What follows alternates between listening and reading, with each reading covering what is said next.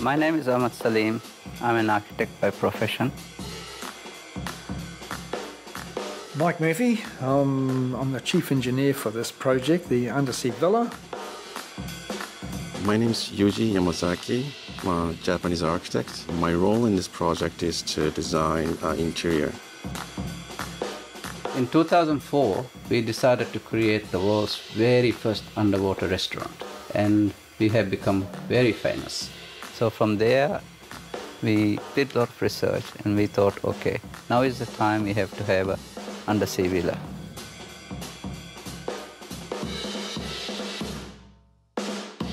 After about 12, 13 years, or however long Ether's been down since then, he's come back with this much more exciting project. It's one of those particular jobs you only get once in a lifetime. So we had to build a lot of technologies into this to make sure that they are 100% safe all the time that they're sleeping under the water. Other people have done sort of simpler underwater structures.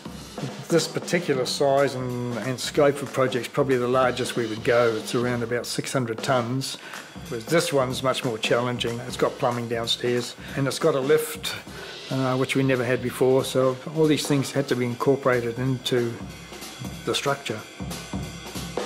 Always got to consider things that might go wrong, particularly on a complex project like this at the time of thinking, because that's the most critical time.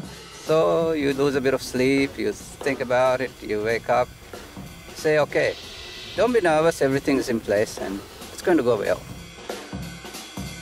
After the ship moors alongside, it's got two big cranes on it, and then the crane can lift the whole entire thing into the water.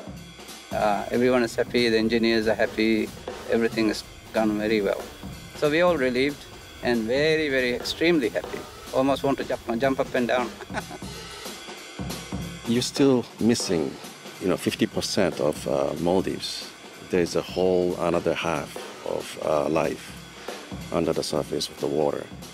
Try to avoid design, something that takes away from the view outside. So we kept interior design minimum, and I want them to kind of feel the solitude, the quietness. They're gonna be the only ones in the world who are sleeping with a view of the ocean.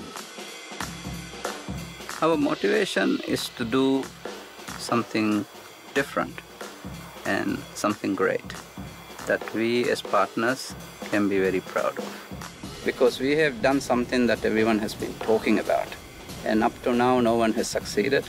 So the impact of this all around the world will be just amazing. We have created something for 100 Maldives, but more than that we have also created something for the whole of Maldives.